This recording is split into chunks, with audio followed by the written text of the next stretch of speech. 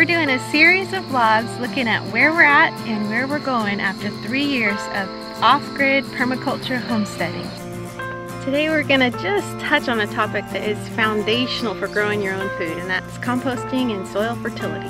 So we're going to take a look at where we're at, some of our biggest lessons learned in the last few years, and some goals for the future on that all-important topic.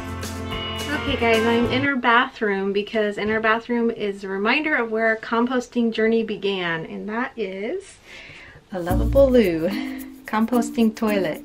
This is what we've been using for the past almost 4 years now. We use sawdust to cover up, and that goes into a bunch of bins that we have outside. We have 4 large pallet-size bins that we use for dumping our composting toilet, and it takes about 2 years for those bins to be ready then to use everything composted down. I guess our composting journey actually began before the lovable loo. It started in Alaska when we got our first red wiggler worm bin. Do you remember that, Jamie? We were so excited to get our little bin. It was a whole kit, and we just had fun with it. It was great to have a little bin of worms, and it was super easy. So this is our current worm bin. It's much bigger than the one we started out with, and we've been using this one for about 3 years. So let's take a look inside. The stunning reveal. What's in there, love? Dun, dun, dun, dun, dun, dun. It's not good to disturb the worms too much. I have to say, this is not an action-packed shot, but it's wiggling worms. Alright, so one reason we love having worms is because they're super easy, and they provide a great juice for the garden. So here's all you have to do. Once a week I put about half of this of water, dump it on the top of the worms, and then we have a little hole where we catch it. So, shall we do that? Let's do it! So then I just dump it inside, over the top, and put it down where we have a hole, and it catches in the bucket. And then what is this? So this is what we call worm juice. It's a great fertilizer for the garden. I mix it with water, about half and half with water, to water our garden beds. You can also utilize the worm castings, which is good to do probably at least once a year. We haven't done it as often as we should, but once a year you can dig in and take some of that out. There it is, dripping through. Worm juice! And I also feed them about once a month, sometimes more, sometimes less, just depends. In the winter time, not as much. In the summertime, a little more. And I feed them things like kitchen scraps, big piles. Now that we have cows, big piles of cow stuff. And I like to line the top with a layer of old egg cartons, and sometimes I just drizzle some sawdust, leaving just a nice dry layer on the top so then it doesn't get stinky inside. And that's it. They're incredibly easy, they multiply really fast, and makes a great fertilizer for the garden. Cool. Okay, so in 3 years being here, our first year we brought in a bunch of wood chips that we spread all over the garden.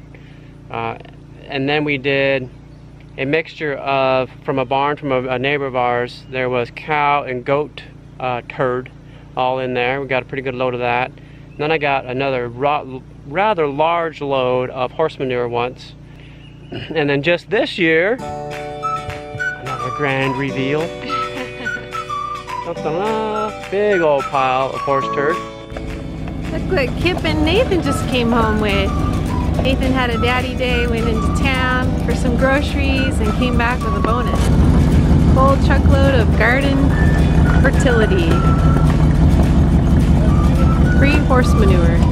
Did you have fun seeing the horses, Nathan? Yeah, I got a pet one. You got a pet one? Was it nice? What color was it? It was brown. Brown and blackish? Cool. Time to start shoveling. Woohoo!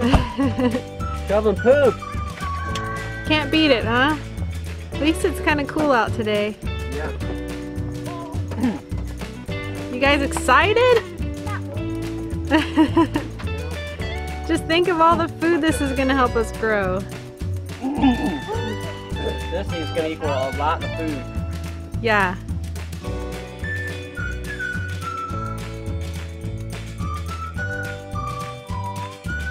It's at least a year old.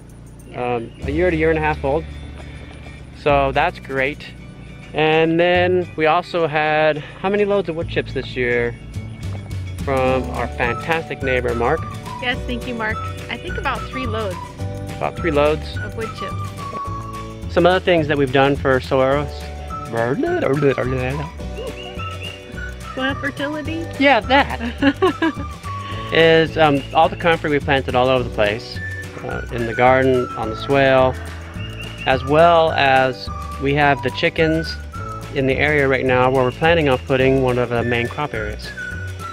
So chickens are in there and we just keep putting food scraps in there and peels, and once in a while we'll do nice big cow, you know, pile in there.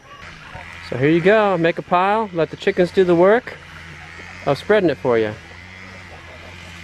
And as well, in the cow area where the cows are being corralled, where they're being milked in that corral area, we're going to be using that as a garden area as well.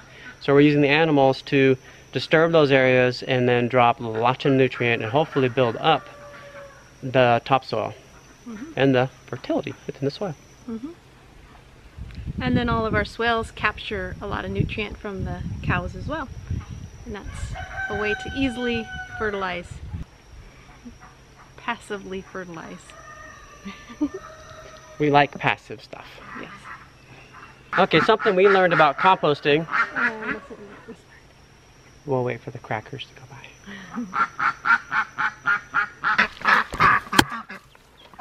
Here's the babies. Struggling through the crazy tall weeds. Look at how they all hang out and protect. Isn't that cool? Okay, now we'll go on to lessons learned. One of the lessons we learned for sure is about composting is that we don't have time to turn piles. You like turning piles? No. Have we ever turned a pile here on the homestead? No. We haven't here, actually. Now think about it. So instead for us, we go big and we go long. That means that typically you want a 4x4 cube, 4 foot by 4 foot cube, to compost well and rightly. And so that's what we go for, 4x4 cube, and then we just let it sit for like 2 years. And then we have compost.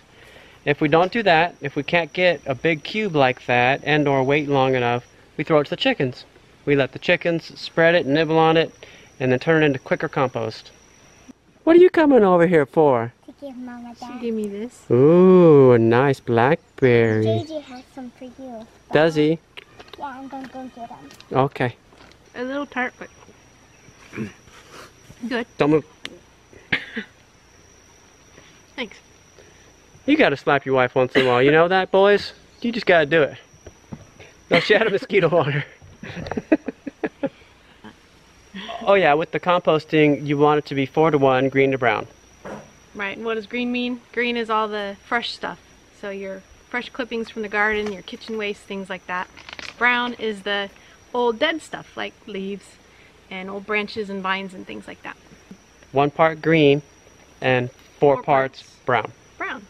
And up to 20% can be manure, but you don't want to go much more than that in your compost. And of course, you know to layer. You want to just put randomness in there. Don't just put one thing, but layer it all around. And we've found that comfrey makes a great compost activator. So it just helps the compost to do what it's supposed to do. It kick-starts the process. Kick-starts the process, yep. Okay, now what we've learned about soil fertility. That soil is alive. It has all kinds of microorganisms within it. Kind of like your gut flora, huh? Yep. Soil is like the gut of the garden. How does that work, hon? Well, all the little organisms are what actually feed the plants. The plants aren't able to get nutrients from the soil without those organisms. So it's kind of like the organisms do what's necessary to make the nutrients available to the plants, and they kind of trade. They trade starches from the plants for those nutrients. So it's a really cool interaction. Yeah. So really you're not feeding the soil. You're creating a great environment for all the organisms in the soil. And then they'll feed your plants and keep them healthy. Yeah. So how do you create a good environment for those organisms? Compost is one of the biggest things. Compost has pretty much everything the soil needs to keep those organisms healthy and happy. And we've also learned that biochar, just in a very small amount applied once, creates kind of like little parking garages for the tiny organisms, so that can help. And it doesn't hurt to put on some extra minerals if you have some rock dust, or we're going to actually try, this is one of our goals. C90. I'm getting ahead here. A goal, C90. Yeah, don't get ahead. No, that's cheating. We've heard lots of good things about C90, so we're going to, when we're able, we're going to try some C90 in our garden, orchard, and to our animals, so eventually it'll work its way onto our pasture. So then they'll be pooping C90. Right. We'll have C90 filled poop. And I guess the other thing we've learned as far as soil fertility and how the soil and the plants interact is that perennials prefer a carbon based compost. So more of the browns. The wood chips work really great for perennials, like in your orchard, around your berries, things like that. But as far as your annual garden vegetables, they seem to prefer a more nitrogen rich compost. Mm-hmm. Daddy, do you want this or can I have it? Yeah. Oh my goodness. Do you want Good it? job. Look at this one. Perspective. Ooh, that's a nice It's like one. as big as my thumb. I think she wants it. Do you really want it? Yeah, but you can have it if you want. You want to share it? Sure. Mmm. Mmm. Is that good? Esther pie loving. Mm-hmm.